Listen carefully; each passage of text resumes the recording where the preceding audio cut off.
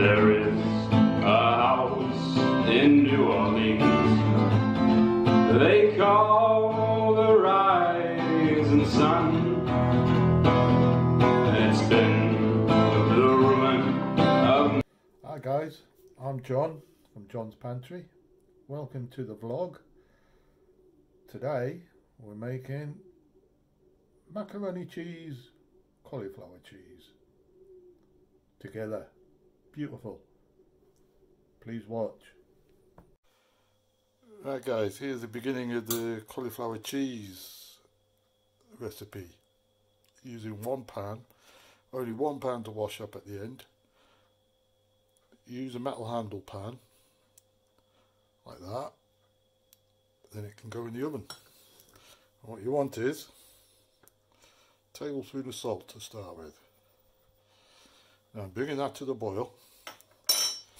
I'm going to cut the cauliflower up in a second.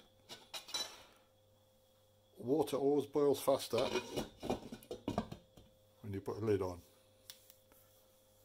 Right, we're going to prep up the cauliflower now. I've cut up the cauliflower. Now you want it just so they're just slightly bigger than a bite size. Some of them are small, some of them are big, doesn't really matter. I've got the pan of boiling water boiling away, and also I've got a large bowl of very cold water. In fact, you could put ice in it.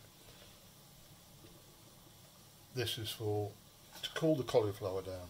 But what we'll do is we'll get the cauliflower in. Now this literally only wants to boil for, I would say, the size of this cauliflower, 2 minutes at the very most. We're slightly taking them over the blanched stage, because just remember this is going to go in the oven in a cheese sauce for a good half an hour, 40 minutes. So that will finish off the cooking. What we're doing now is just starting the cooking process, but we're going to cool it straight down. We're not going to get rid of this hot water. What we're going to do is use the hot water again for the pasta, and then we'll do the same again. We'll cook that pasta quite al dente, because that's going to finish off cooking in the oven in the cheese sauce. So this is just coming back to the boil. Once it's come back to the boil, we'll come back to it and we'll cool it down in the cold water. Right, that's been bubbling away for a good 2 minutes now. I've just tested it. Oh, we're steaming up. And all I'm going to do is just take it out the boiling water and we're going to put it into the cold water. This is what you call refreshing. So all we're doing, we're just stopping the cooking process, dead easy. Nothing technical about it. But now we've got this cauliflower flavoured water. It's still got the salt in there. Nothing's been taken out. So what we can do, we can leave that boiling away and we can put the pasta in. So I'm going to get the pasta and we'll put the pasta in. You want about the same amount of pasta as you've got cauliflower. Right, in goes the pasta. Now depending on how many you're cooking for, just vary how much pasta you need. But I'm only cooking for 2, so I've got a whole cauliflower there, so that's going to definitely feed us. I've got the equivalent size in mass, not weight, in mass, of pasta. And then I'm going to boil this. Normally pasta's anywhere between 10 and 12 minutes, but I'm going to boil this for 8 minutes. So it's still going to have that slight bite to it. And I'll do exactly the same as what I did with the cauliflower. I'll take it out the pan and put it straight into cold water. That will stop the cooking process. We'll drain it off and then we'll go ahead and make the cheese sauce in the same pan. This is going to go in the oven later on. Cheers. Right, that pasta's boiled. I'm just going to turn that water down a bit now, just to clear the foam really. Now I've got another fresh bowl of very cold water. I keep steaming up because I can't put the extractor fan on because it kills the video. So I'm just going to take this out, put it straight into this cold water again, and this is just blanching it, just cooling it all down. Ready. So once I've made the sauce, I can put the pasta and the cauliflower back into it, and then it can sit all day. It can sit in the fridge till the next day, and then it can go in the oven whenever you want it. Give it at least, I would say 30 minutes, but I'd rather say 45. Now this water, I know you're going to say, wow, what a cheapskate, but I'm not joking. This water is full of flavour. It's pasta water. It's had cauliflower cooking it. It's seasoned with salt. You could actually chuck a load of veg in there, some pulses, red lentils, some mung beans. Boil it down for 20 minutes, 25 minutes. There you've got a soup. Why get rid of flavour? But there's only me and Tracy, so sadly I can't do that. But at the moment you can see I've cooled that pasta down now, and it is quite al dente, but that's what we want. Like I say, it's going back in the oven. It's going to get recooked. So I'll get rid of this water. Keep the pan though, no need to wash the pan out. I'll get rid of the water and we'll start making the sauce. Alright, I've emptied the water. There's a bit of film on there, but I've turned it down to 5. Just at the moment we want to just melt the butter. We don't want to be frying anything, we're just melting.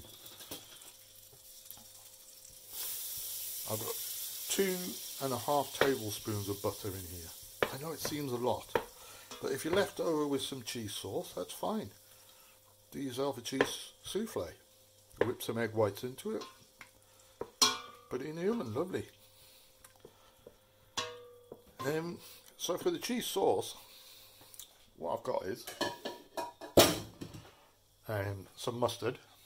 I prefer English mustard, but sadly you use what you've got. Salt, obviously, pepper,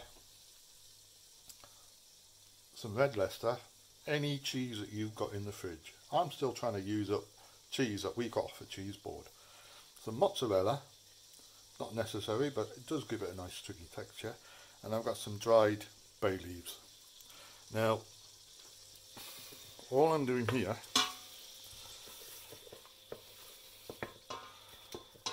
is I am just melting the butter.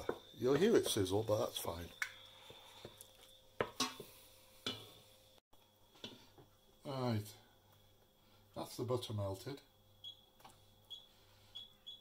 I'm going to turn the temperature up just a little bit more, up to about 7. My stove goes up to 9, so I'm about 2/3 of my maximum temp on the stove. What we're looking for is, I'm using bread flour, but any plain flour. I'm using bread flour because that's what I have in stock, because I do a lot of bread. And so you've got 2.5 tablespoons of butter. You want the same again of flour though. You see, it's not frothing or anything. So there's 1 tablespoon, 2 tablespoons and a half.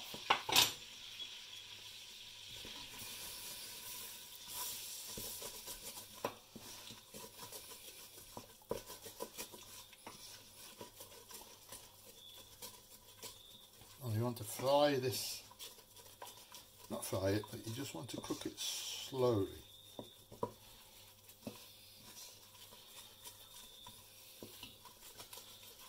Now at this stage, all it is butter and flour. So we're going to add a good pinch of pepper, good pinch of salt,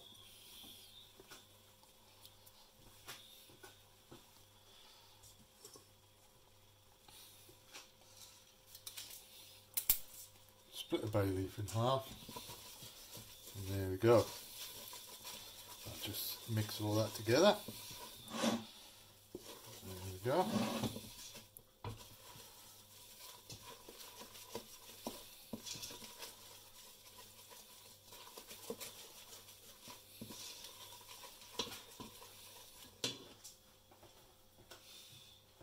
And then I've got milk. Now I've got a pint and a quarter here, and we'll just put a little bit in there. Now it's cold water. Don't worry about heating it up like everybody else says. As long as you bring it back to the boil every time you add some, you'll end up with a lovely consistency. Now have you noticed? That's starting to thicken up.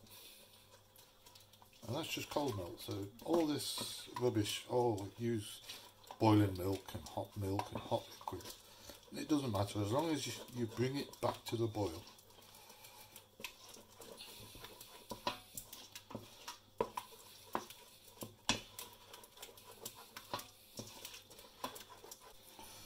As you can see, it's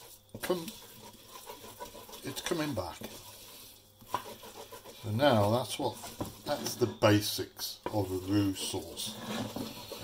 So we just keep adding the milk slowly but surely until you get the consistency you want. Now I put 2 halves of bay leaves. Don't put a full bay leaf in. Always break them in half when you're making a sauce, because you'll find out you'll end up with milk all over your stove because you whip that leaf around the pan. So that's come back up to temperature. I'll add some more, and we just keep doing this, like I say, until we're happy that we've got a cheese sauce consistency. Just bear in mind, when you add the cheese, that will thicken it again.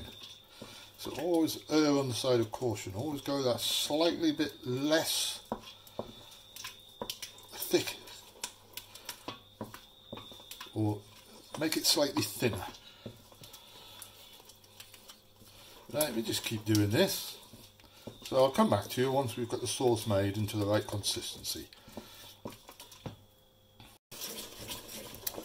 Okay, I've got most of the milk in. I've got one last lot to put in. But that's thinned down lovely. There's not a lump in sight, and all I've used is a wooden spoon. Don't need a whisk. Just remember, bring it back to the boil so it's bubbling every time you add your milk. Right, this is the last lot of milk. I'll just mix this in, make sure it comes back to the boil.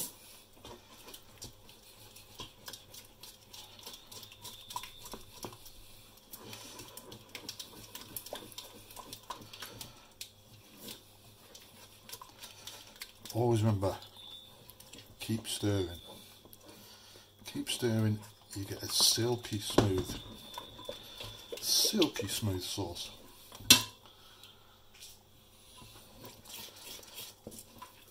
Now that's a basic white sauce. You could use that for anything else. You don't have to make cheese sauce with that. You could do a parsley sauce, nice dill sauce. Put a bit of wine in with it if you want. Doing this, if I was doing just a basic cauliflower cheese, I would have maybe substituted some of the milk with a bit of cider and use a very good strong cheddar in the sauce. You can't beat it. Right, there we go. Sorry we're at strange angles, but my camera woman never turned up today.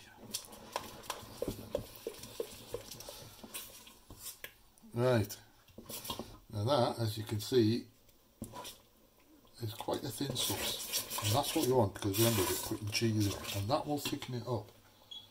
I'll turn it down to 5 again.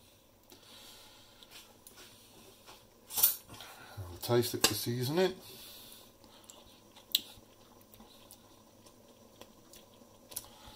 You know, I would put a bit more salt in that.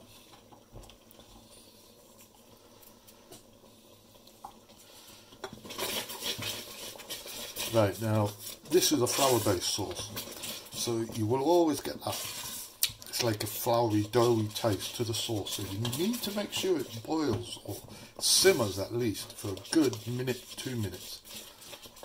That also extracts the flavour from your bay leaf. Now at this stage,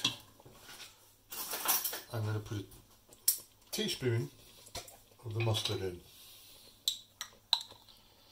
There you go, teaspoon of French mustard. Now you'll notice that it will change colour.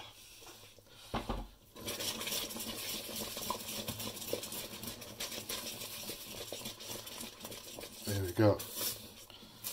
Now if you got any spare egg yolks lying around in your fridge, as soon as you take this off temperature, off the heat, put your egg yolks in. And that will make it even richer for you. But there we go. Now it's just literally, I know it's simmered for a good minute. I'll taste it again. Oh yes, I've got that hint of mustard now. You don't really want the flavour of mustard, but mustard with cheese brings the flavour out. Right, in goes the cheese. Turn the heat off.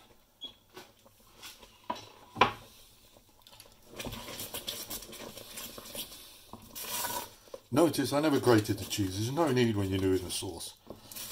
The cheese will melt. I just chopped it up into little blocks. That's because I hate grating. I end up grating more with my fingers than I do with the cheese. Right, notice, can you see how thick it's getting now? It's getting a lot thicker, just with the addition of the cheese. So always bear that in mind. But always turn the heat off. As soon as you add the cheese, turn the heat off, because that's when you're going to burn the bottom of the pan. And always keep stirring it. That'll melt the cheese into it. And I've got a cat in the background, obviously heard me say cheese. Because they love cheese. I'm not allowed it though.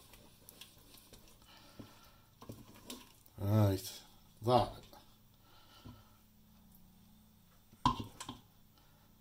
It's like heaven in a pan.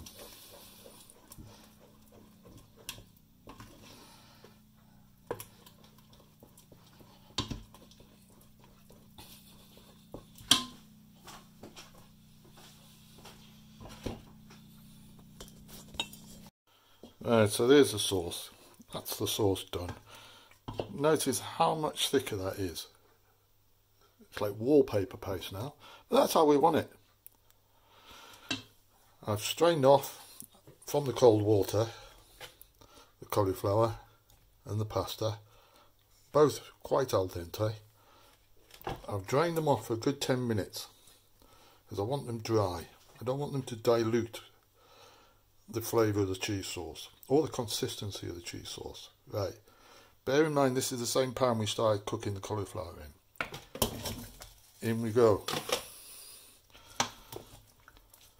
And we'll just give this a good mix around.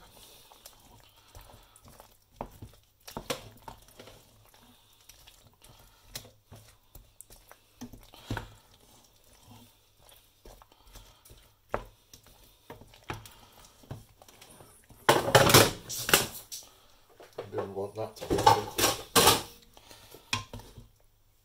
And that's it all mixed together in the original pan we started with.